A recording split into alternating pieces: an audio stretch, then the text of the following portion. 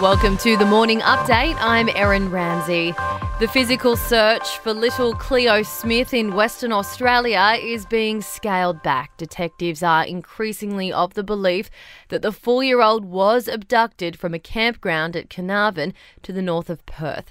Cleo's mother, Ellie, says she still can't believe how it could have happened. How did someone come into that tent and take Cleo? How could someone feel that they could do that to someone? How could someone take a child? The Federal Cabinet is expected to formally announce the approval of Australia's 2050 net zero emissions target. The Prime Minister will head to Glasgow at the end of the week for a global climate summit. The National struck a deal with Scott Morrison to support the plan, including the return of Keith Pitt to the Cabinet as Resources Minister.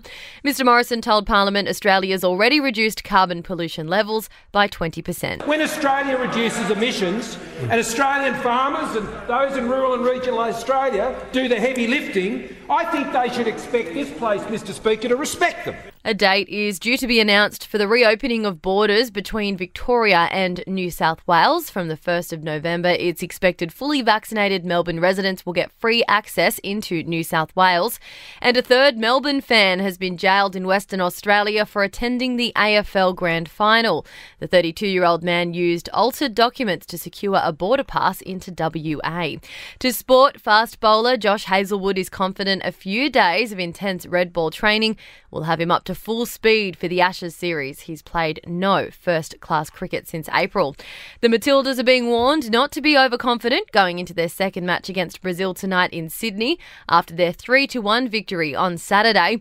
And the final 24-horse field for next week's Melbourne Cup is taking shape. 35 acceptances have now been confirmed for the $8 million 2-mile handicap at Flemington.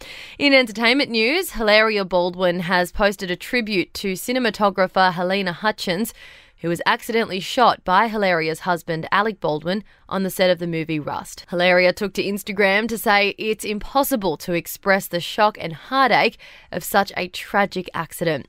Chrissy Teigen has revealed that the family take her late son's ashes with them whenever they travel.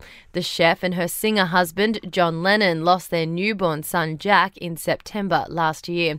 And a pair of Michael Jordan's old trainers have sold for nearly $1.5 million at auction. The Nike Air Ships were worn by the NBA superstar early in his career with the Chicago Bulls in 1984. That's your latest from the Nova podcast team. We'll see you this afternoon for another episode of The Update.